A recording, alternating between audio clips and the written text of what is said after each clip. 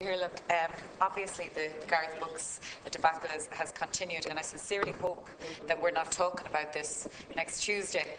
But the reality is that there has been a willingness on the part of the performer at this stage to still do the 5 concerts. And it's very difficult, and I'd agree with Senator Cran in his comments in relation to the city manager, in the sense that, you know, he ruled definitively on this issue and indicated no flexibility, and the law seems to be the law in this regard. But then he offered a fourth, willingness for there to be a 4th concert after that. So what the exact position is, I think, is really up for debate.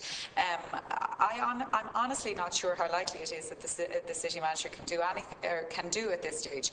Talk of emergency legislation, I think, is fanciful.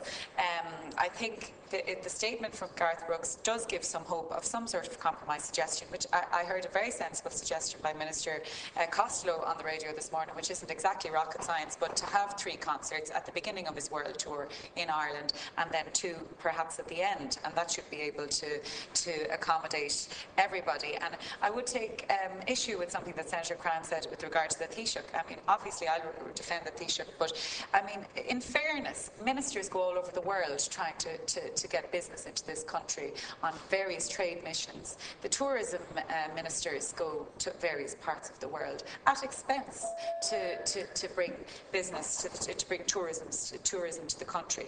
And at the end of the day now, the Taoiseach has been criticised for making a phone call to ask people to have a chat about this to see if something can be done. I think that's really unreasonable. And I will reiterate my call that we do something to amend this legislation, which is really the fundamental point. Thank you.